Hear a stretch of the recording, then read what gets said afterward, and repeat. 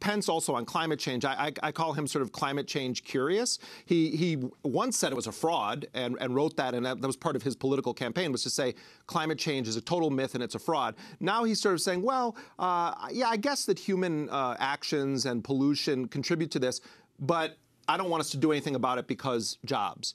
You know, this whole thing about Trump restarting coal, first of all, they're lying to those workers, you know, that they're going to be reopening this booming coal industry, you know, for reasons that have nothing to do with the environment. They're going to lose that.